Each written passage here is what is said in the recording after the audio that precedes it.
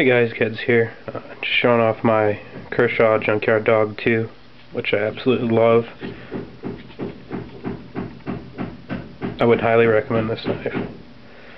This is what I use for EDC, even though the pocket clip is junk. Just thinking about making a new one and putting it on there. Maybe out of titanium or something like that. So, just want to apologize for the last video I made. Lighting was terrible, so yeah, don't watch it, or just watch it, whatever you want to do.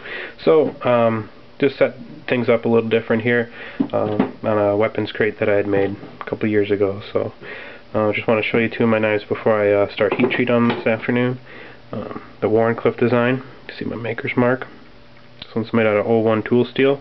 I'm going to do the Peel Ply G10 on there. High textured, maybe red liners, I'm not sure. Depends how thick that Peel Ply looks on there. And a small EDC knife. I just love the design on this.